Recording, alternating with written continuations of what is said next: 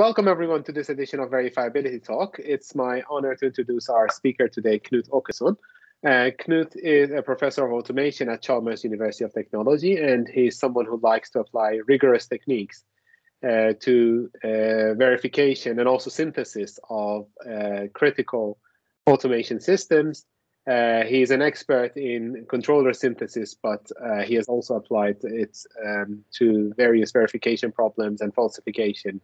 And also he has collaborated a lot with different industries, including the automotive industry.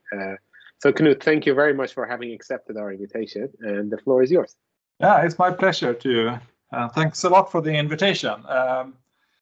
So as you mentioned here, I sort of try to combine more rigorous methods with applied problems, and we have a rather long history working with the industry for different problems. And today I will talk about our collaboration with Volvo Cars specifically, where we have one PhD student, Johan Lidé Nederland, that is employed at Volvo, but is doing the PhD in our group. So I will talk about his research, and then I will also talk about what Sahara Ramazani is doing, that is also working on similar problems. I did write down the title here, Model-Based Test Methods for Cyber-Physical Systems. And it's model-based because we assume that we have a model, but the model, we assume that we can simulate the system, that's all. So we can select new inputs to the system and we can observe the outputs, but we don't really know anything more about the system. I wrote down the cyber-physical systems because what we really care about here is systems that consist of both controllers, so PID and model predictive controllers that are then interacting with some physics that you have built up models from that we also simulate. Let's see if I can change. Right. So we are dealing with cars, and really what we're interested in this connection between the software containing the controllers and the physical components. And this is sort of safety critical systems in many cases. And the main challenge here is that we have not only discrete variables, but we have continuous variables, and they are governed typically by differential equations. So these are sort of impossible to solve with model checking methods, and they are very difficult to test efficiently. And I think industry, they are really trying to go from writing manual test cases that they have been using for a long time, and instead go into to see if they can have more structured methods in coming up with these test cases that are better at finding these sort of tricky situations that can happen, and you find out when you have sent out the car to a customer. And specifically, we are working with Volvo Car Corporation, as I mentioned, and the group doing the electric propulsion system. So that's a good group to work with because they are a little bit more free to try out with new methods, since they are or started from more or less scratch. So the real models that we are working with is the battery, the inverter, and the battery management system. So when we have a project funded by the Swedish Vinnova government agency, and that's called Test Run. And then we also have another project called SciTech, which is more for basic research in this field. So I wanted to say a little bit about how do we describe these systems. And when you're doing control and in industry, you do, or Simulink, MATLAB and Simulink are the very commonly used tools. So this is what Volvo is using right now. So they have the control algorithms expressed in MATLAB Simulink, and they have the physical environment expressed using a language called Simscape, which allows you to very quickly build up good models of the physical environment, so the mechanics, the electrical parts, and their interaction. But these systems do also contain a lot of other things like device drivers, etc., written in C. So this is what we have to deal with. We can't really change this. But what we can do is that we can simulate these models, and this is used for different purposes. So these simulations models are used to when they do model-based control design. So this is why they started to build these models of the physics and to design their controllers. They can also be used in these more modern model predictive controllers, where you actually use the model of the system to optimize control signals that are best according to some cost criteria. And they use it for simulation and validation, of course, that they do the right thing. But now when they have invested so much in building up these models, so then we have the possibility to use these models also for testing. And really what we try to do here is that we assume that we are given a model of a controller, for example, in Simulink. We have the model of the physical plant, and we have the model of the requirements that the system should satisfy. And later on, I will talk about that we model them using signal temporal logic. But the overall question we would like to answer is, are there parameters to the system, for example, input signals, such that the requirements are violated or not? And at Volvo, we have, also when we started this work, we started to see, okay, what is out there in the community, and we came across these methods built on falsification methods, and there are a couple of different systems, for example, Estalero and Breach, and eventually we decided on building on top of Breach. So all the algorithms that I will talk about today, we have implemented in Breach, and we're also working with the original developer, Alexander Donce, of implementing and further extending Breach. And both Estalero and Breach are based on this assumption that you can simulate the system, but you have no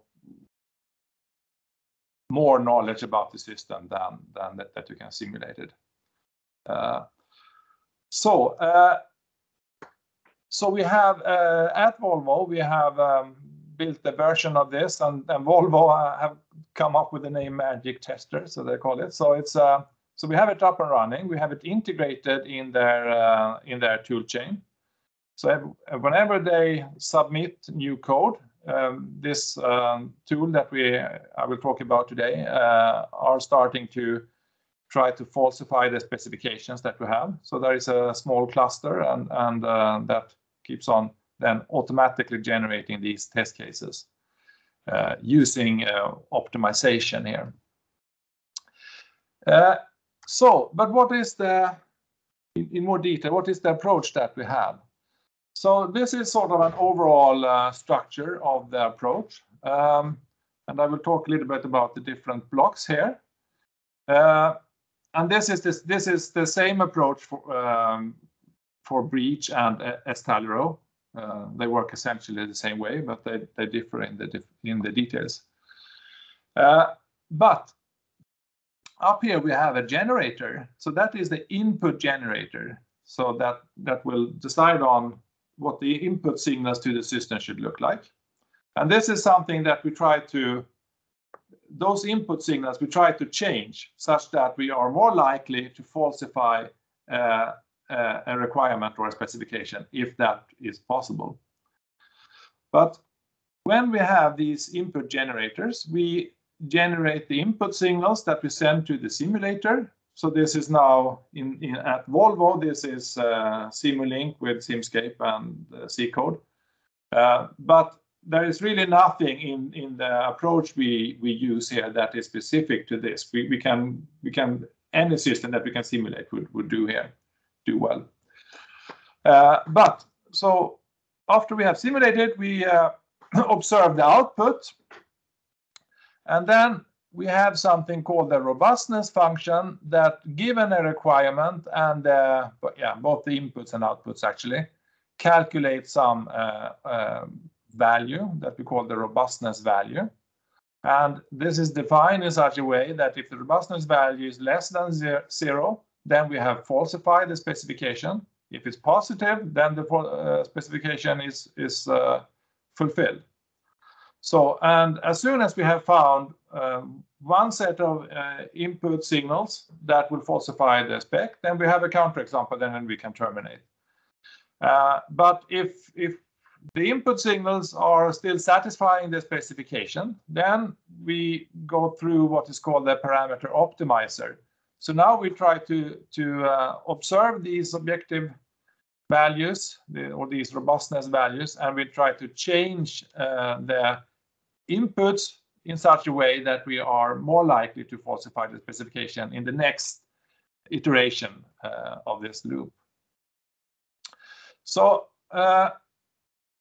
and then this goes on until we run out of simulation budget, or if we have some other criteria, if we have fulfilled some coverage criteria, for example, that says like that now it's time to stop doing this falsification. But then I will talk a little bit about these input generators first. So, because this is important, because these are the parameters that we change with the optimizer. And you see here, so we need to generate these input signals, and that's the signals, so they are changing over time. And what we do is that we parameterize these input signals, and then we adjust these parameters using the optimizer. So each input signal is characterized by a finite number of control points.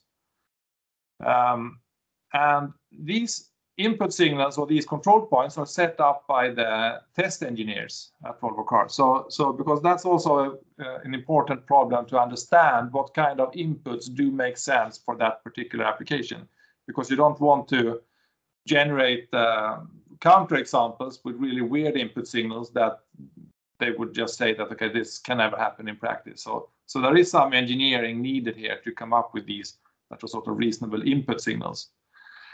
So, but they are parameterized, and what we see here is that we have, in this case, 3 different control points, and then that we interpolate the signal between these control points.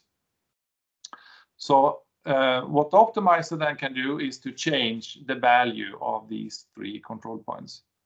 And there are then different kind of parameterizations that we can do.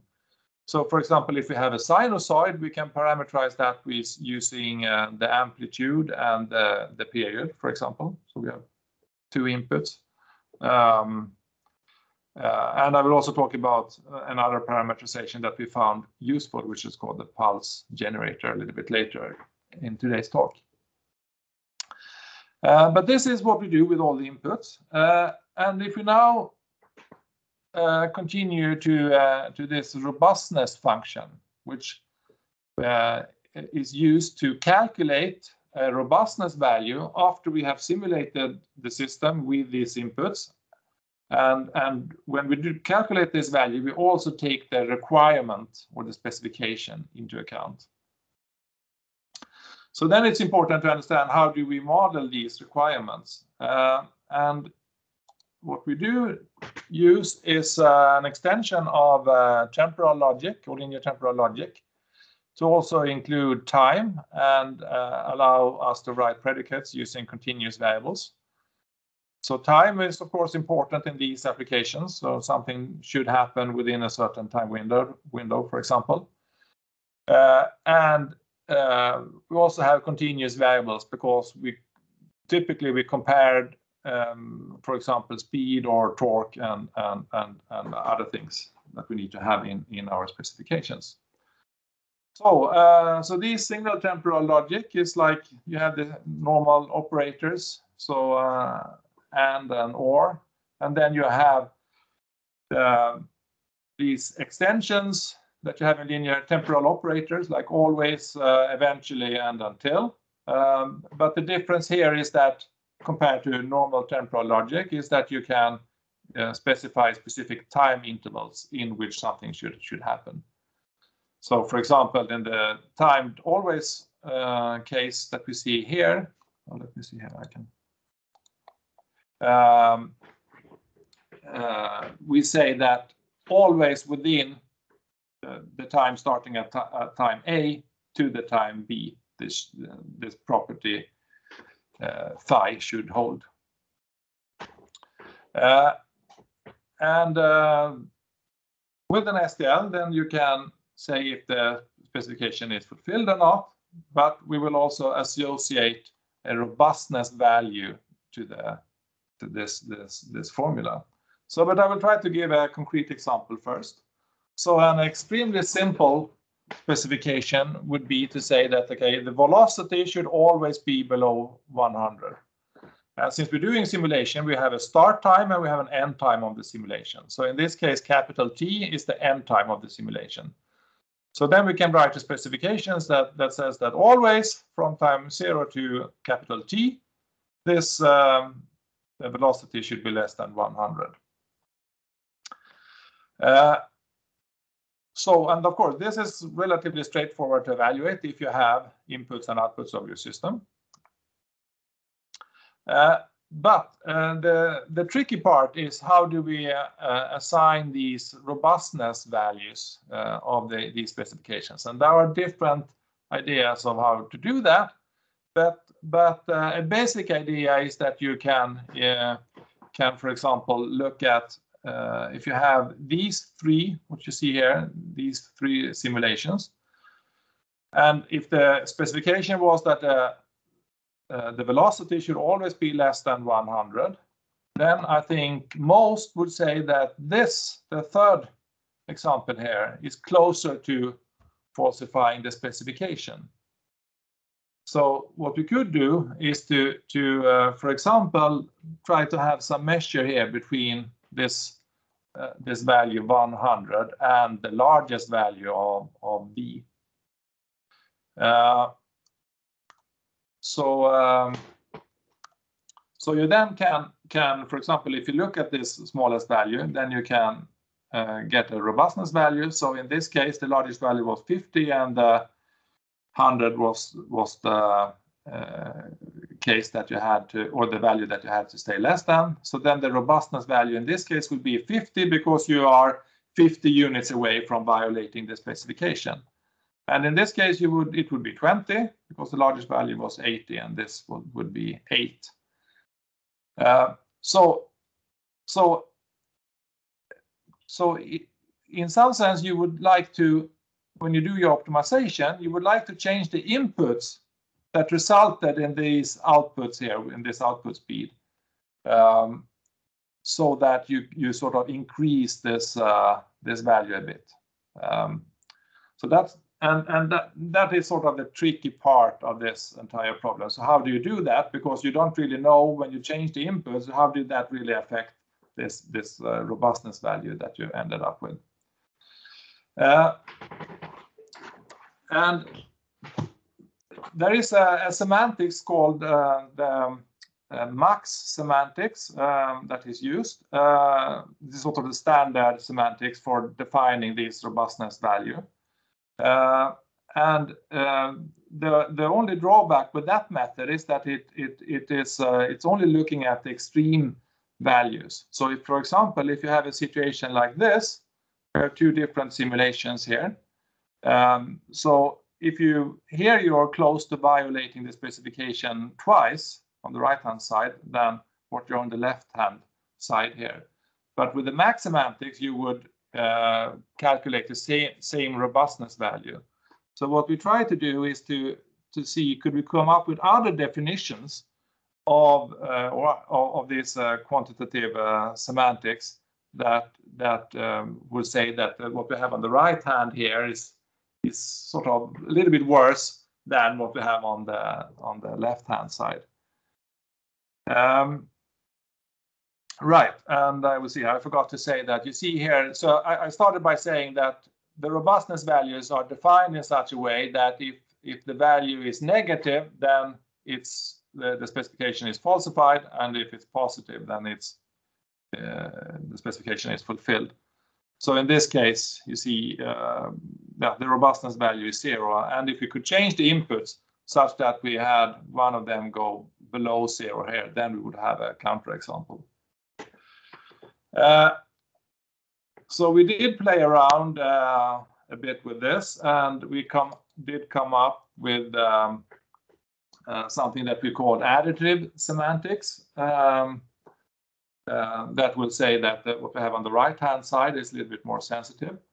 So since this value is then used by the optimizer, it's important to give the right information to the optimizer, to guide the optimizer in the right direction.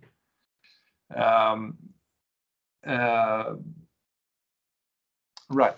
And something that we also looked into when we did these experiments, so that is talked in this paper, is about if we then find a counterexample, how do we would like to find as simple counterexamples as possible that violate the specifications. And this is sort of convenient for the test engineers that are receiving these counterexamples. We don't want, if we can come up with a simpler test case in some metric, then that is in many cases to prefer by these engineers. And we could combine this additive semantics with this simplification of the counterexamples.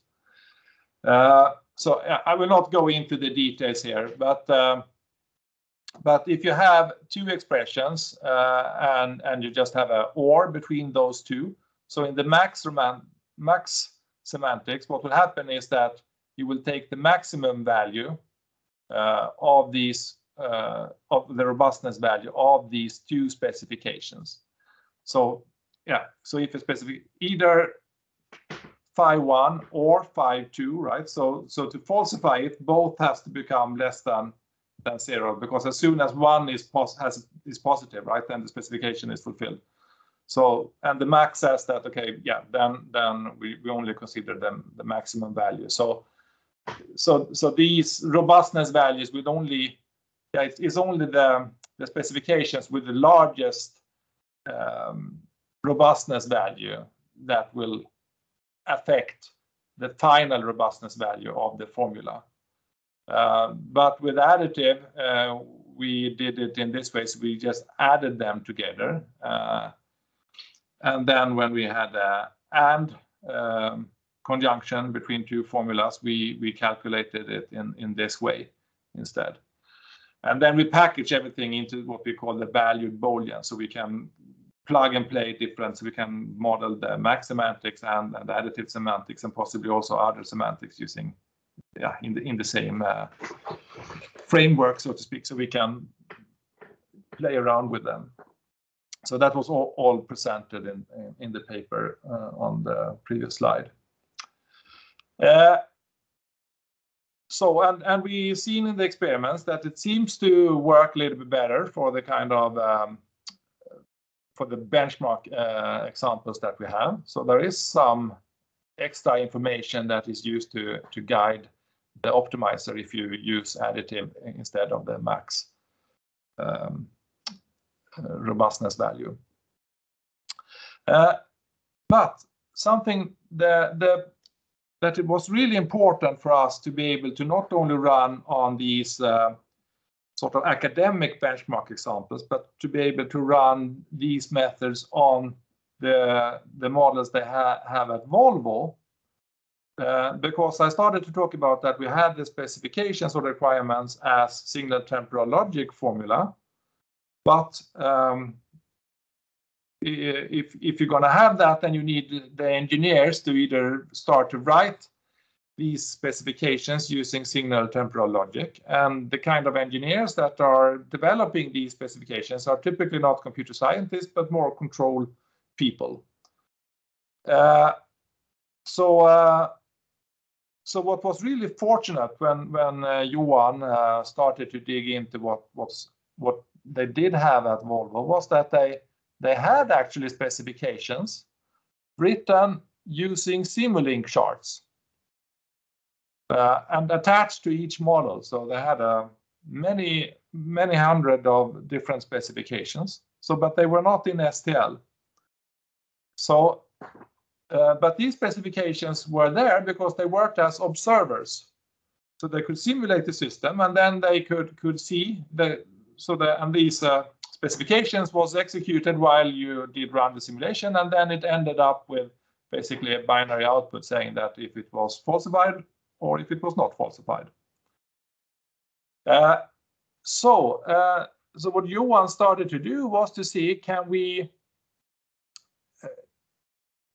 because we needed this robustness value if you're going to change the input parameters, if you're going to have this optimization loop that I talked about.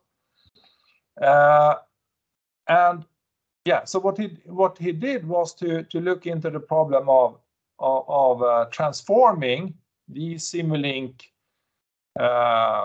requirements that you had into signal temporal logic, where we could associate this robustness value with. And it turned out that he was actually able to do that. So this method is presented in one of his early papers here. But we can see here, so here we have a typical specification, a simple one though, but it says that the signal X should always be within some given tolerance from some X ref, right? And this is what it looks like if you try to write that down in a Simulink chart. And this is relatively straightforward to express using signal temporal logic. So you can just say that always within this defined time interval, X minus X ref should be less than the given tolerance. So what he did work on was, how can you, if you're given this chart, how can you generate these specifications or STL formulas automatically? And this was, of course, important to do because we can see here is a slightly more involved example, and this is also quite typical what they look like at Volvo. So you can see here to the right that we have different cases, that you have a switch that will take the input, different input depending on some condition. And it quickly grows, and we can see here that if we now translate this into this signal temporal logic formula, it becomes a little bit more messy, and it's not so easy to write down this manually. And if we then switch over to something that is even more complicated, but not super complicated in any way, this formula becomes very, very large.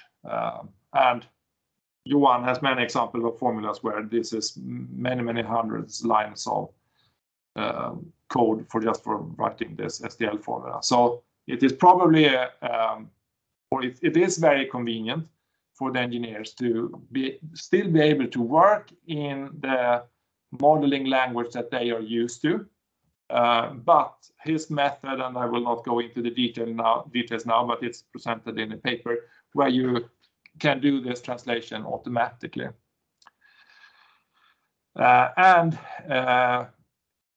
This is, in fact, possible to do with some conditions for any Simulink chart that they can write. And this works so well. So for all these several hundred specifications that I have at Volvo, we are able to translate each one of them down to STL, and then we can use this, associate this quantitative semantics and generating a robustness value for every input every simulation of the system for any specification. Right. And then I switch over to the optimization part.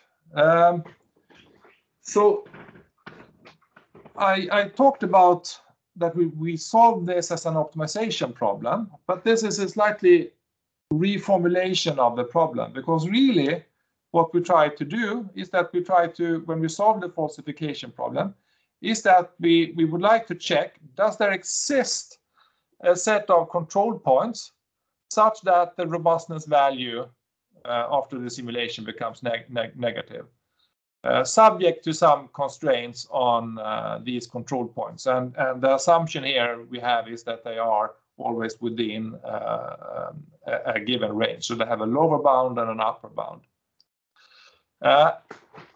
But the question is, how can we solve this problem to check for the existence? And one way to do this is to use optimization, and we try to come up with an input parameters that minimizes this function, and then we check if this minimum value of this function is less than 0 or not.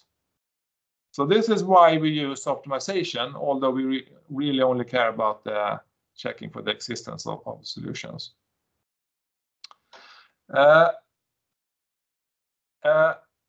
Right, and if I can just first we thought that, okay, we didn't believe the optimization method would matter much, but we have been quite thorough, I would say, in setting up and running as many benchmark examples as we have been able to find where we have these specifications.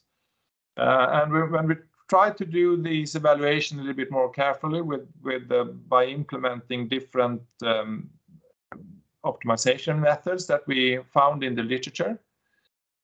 So we started out, and that was used when we started. So Nelder-Mead here was the default optimizer. So it's a gradient-free based, very old method to that. Yeah, I will not go into the details, but it's a gradient-free optimization method. But it did not perform very well. So we did search for other methods that would do a little bit better, and we came across something, a method called SnobFit, which is a model-based method. So it's sort of try to build up surrogate functions, and that will sort of guide where to sample the function next. And in fact, SnobFit performed much better than Nelder-Mead. And when we did these experiments, we also played around with different quantitative semantics.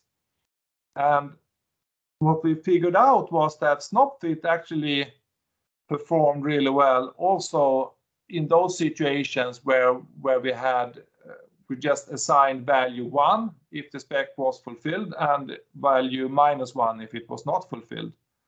So basically there were no guidance at all for the optimizer in which direction to go. And when we looked into this, we found out that, yeah, for many of these benchmark problems, it turned out that you were able to falsify them just by looking at or checking the extreme values on the parameters. And SnobFit actually did that when we looked into what it was actually doing, if the sort of the objective function was flat, right? So it didn't have a good sense of direction that you get if you assign it a constant value 1 if it's satisfied, and -1 if it's not falsified. But SnobFit is a very involved method, having many different stages. So then we did see, could we come up with another strategy that would sort of take this into account, that we know that for these falsification methods, it makes a lot of sense to look at the different extreme values. So then Sahara started to work on something that we call line search falsification, which is a gradient-free method, direct search, and it combines random exploration with local search. I should also say that just using randomized methods works surprisingly well compared to using these optimization methods. That was also something that surprised us, and something that was not really acknowledged in the research community. So I don't have the graphs here, but these methods work quite good. But optimization, if you have a good optimization method, it will outperform these random methods. But we wanted to combine this random exploration with the local search and emphasizing these exploring the values on the boundary. And something that was also important, we noticed, was that to get out of the local optima, because it's quite easy to get stuck in local optima. And the line search falsification is just a very simple method that will shoot the line in the n-dimensional parameter space in a random direction. And then it will calculate extreme values and then evaluate the function at the leftmost value, the rightmost value, and the midpoint, and then basically decide on what the objective value was to go either to the left on the line or to the right on the line. And it will go on like this until it can no longer improve, and then it will shoot from that point a new line in this n-dimensional that will go through the original point. So super simple method, but as we saw here, it on these benchmark examples we have, it outperforms all other methods that we found in the literature. So I should maybe explain the graph here. So this is a cactus plot. So what we have on the x-axis here is the number of successful falsifications. So this is the number of problems where we can falsify it. And on the y-axis, we have the number of simulations that we need to falsify a certain problem. So if we have a point here, so we look at the red graph, for example, it means that in, what can it be, in 10 problems can be solved in, I think, in 7, using 7 or less simulations. And the more simulations we do, the more problems we will be able to falsify. So that's why we see here. So if you go up here where we have 100 simulations, so we can see here that maybe around 70 of the problems we were able to falsify if we allowed ourselves to do 100 simulations. And of course, a better performance here is that if you go towards the lower right corner, then those methods do better. So that's why we see here that line search falsification overall performs better than SnopFit, which in turn performs better than Elder-Mead. And we have, for each method here, we also have using the max and additive semantics. And there is a small advantage for additive, but for these problems, there was not a big difference. But we had other benchmark problems where it matters a lot.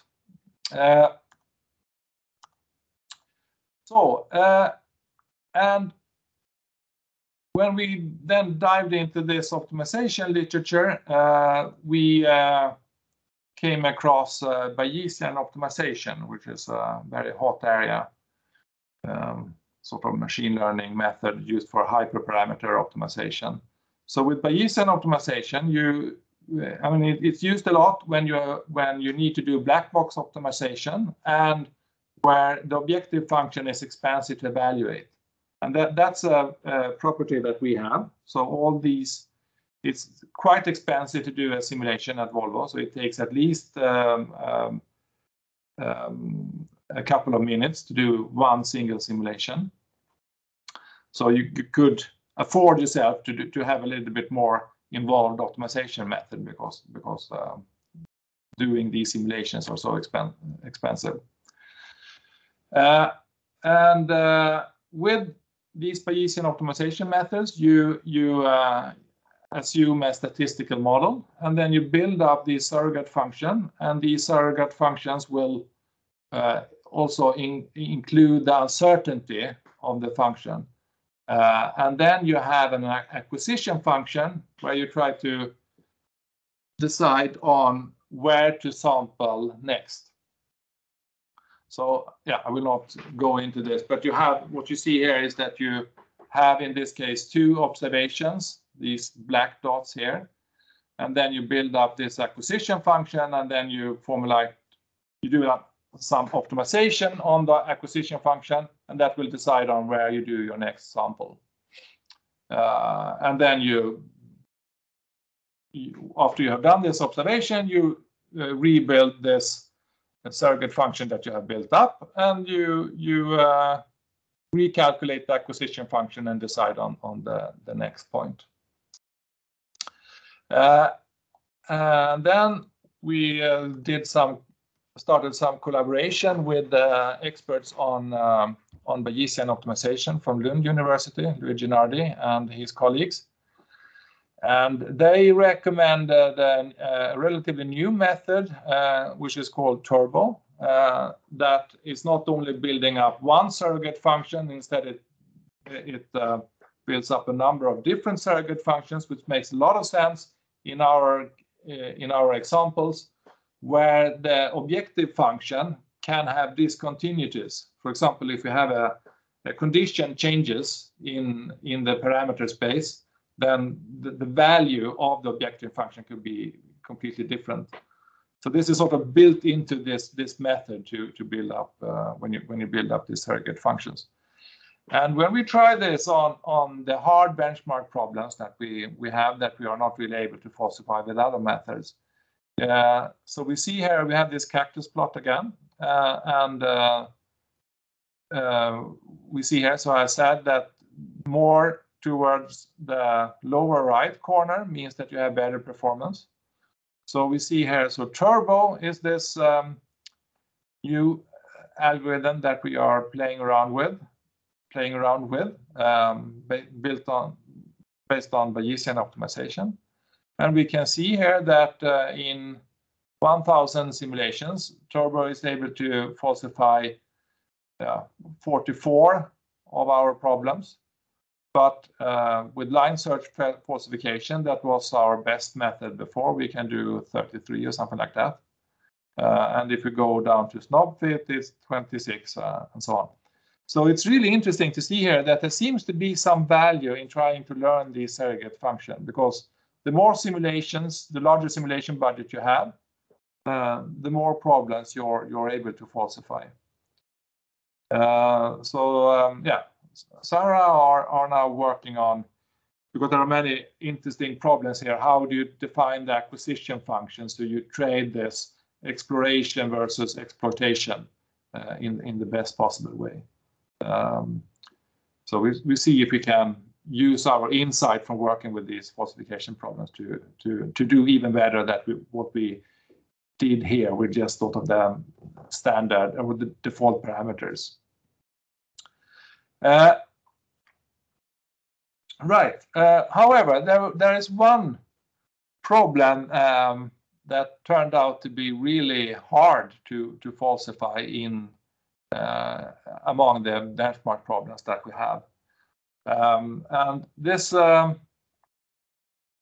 no matter which optimization method we work with or which semantics, we could not do a single falsification of this example. And neither could any other tool that were participated in the a falsification competition where this problem were used. So the only method that could use it was, or could falsify it, was a gray box approach, where you basically combined the simulated annealing with optimal control. And the optimal control then had knowledge about the system, so it didn't treat it as a black box system. But when we looked at this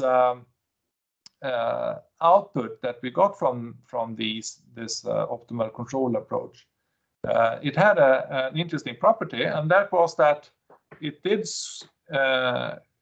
go like a pulse. So you needed to go up and then down and up and down to trigger a certain behavior of the system. So we thought that it is so coming up with these reasonable input generators is a relatively complicated problem for the engineers. And we would like them to be as simple as possible, but still being able to falsify the specification. So we started to play around with what can we now get if we do all our inputs using these pulse generators. So for these pulse generators, so we have basically 5 different parameters. So we have the amplitude and the period. We can also play around with changing the width. So how long should it be high? We can also change the base value and when the signal should start. And it turns out that when we combine pulse generator with optimization, we are able to falsify not only this very, very tricky problem, but also more or less all other benchmark problems. It seems to be a very simple, straightforward parameterization that is really useful in capturing, setting up inputs that are able to falsify most of the specifications. So we believe that this could also be a good input to our industrial partners, how to define these inputs. And when we combine this with Bayesian optimization, it turns out that we can define the problem using all these 5 different parameters and still be able to falsify it more or less every time. Right, let me see here. Something else that we have looked into is or that we thought were really important was to extend the kind of benchmark problems that are used in this falsification community, because most of the problems that we have worked with that were used in this arch-friendly competition were relatively few. You had, 1 or 2 inputs and a few parameters to choose, which is very, very different from the industrial problems that have many inputs. Between 10 and 100 different inputs, and maybe, then a number of control points for every input.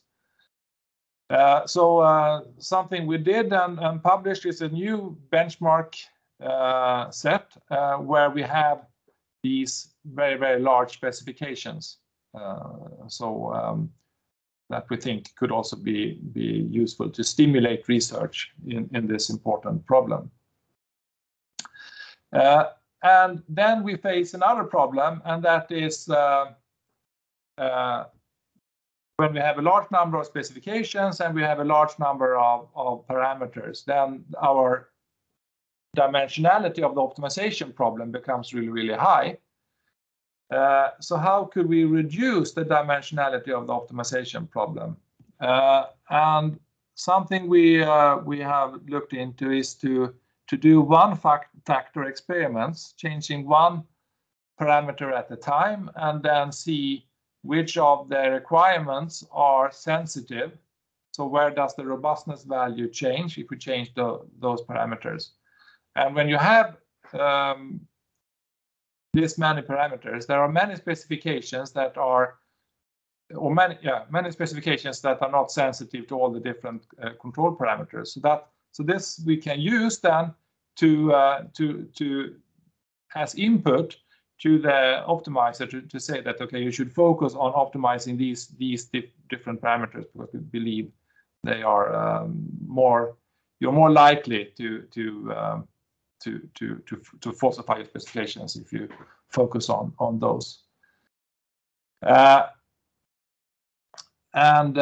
This actually turned out to be another good insight that we didn't really foresee, and that is that a common problem is also that you have defined your requirements in the wrong way. So you would believe that the requirement would be sensitive to some parameter, but either you expressed the requirement in the wrong way, or you had some problem in your model that did not make it sensitive to that parameter.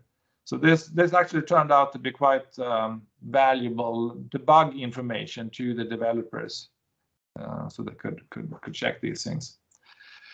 And then something so that Johan is working on now, we just submitted a paper to HSCC about this, is this multi-requirement falsification. So when you have hundreds of specifications that for one model that you need to specify, but the traditional approach that were implemented in Breach and in STLRO is that you try to falsify first specification 1, and then you did that for a while, and then you focused on specification 2, and so forth. But could we do a little bit better if we take all the requirements into account? And basically, he has worked on a method called multi-requirement falsification that combines this sensitivity analysis with something we call the focused falsification, where you always where you adaptively switch between which specifications to focus on, so when you focus on a specification, you use the robustness of that specification to guide what your next sample will look like, or what the kind of input parameters you should have.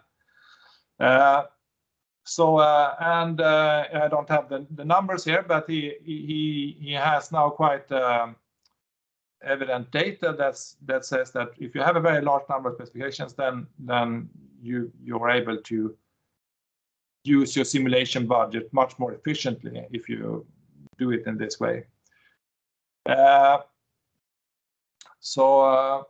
Right.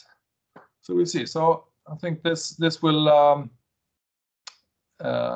bring me to our conclusions. So from our working with Volvo cars here, we have observed a number of different things. And what I started out saying was that, okay, we have models, they are available, but we don't have them in a mathematical precise formulation. We can simulate them, but it's just a mix of different C-code, Simulink, Simscape models, and so on. However, which was maybe a bit surprising, that they actually did have specifications, although they were expressed using Simulink and not in any more formal specification language. But as I talked about here, it turns out that it's actually possible to translate them into something that is a bit more convenient for us to work with. And these specifications we have a large number of specifications, and they are typically very, very complex. And they have different initialization code, and then they handle many different cases here that makes it hard if you try to write them in a more low-level language, I would say. And these different input signals, they typically, you have a large number of them, and it results in a large number of control points. And these control points you have to optimize. And when you do optimization, you're always sensitive to the number of dimensions of your optimization problem. So it's important to try to reduce that. And it's also expensive to simulate the system with new inputs. I mean, I talked about expensive in time.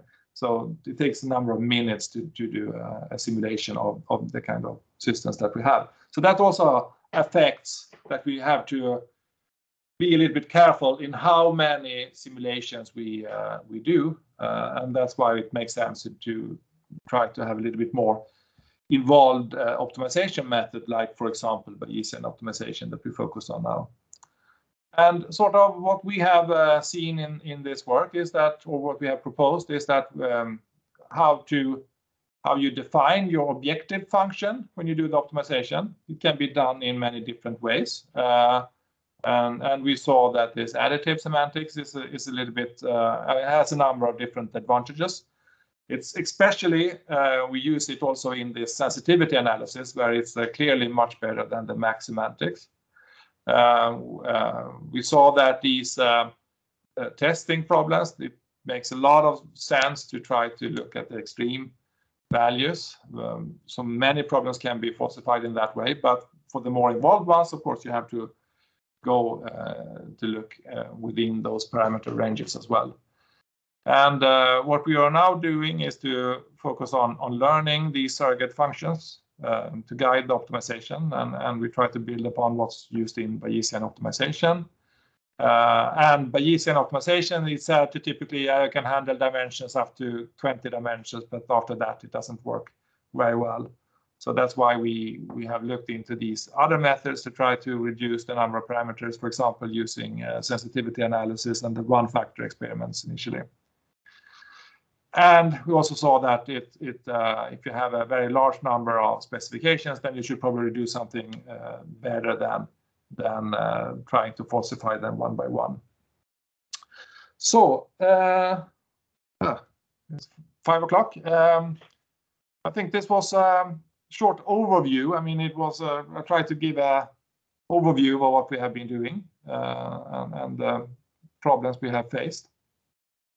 So if you have any questions, yep. Yes, thank you very much. So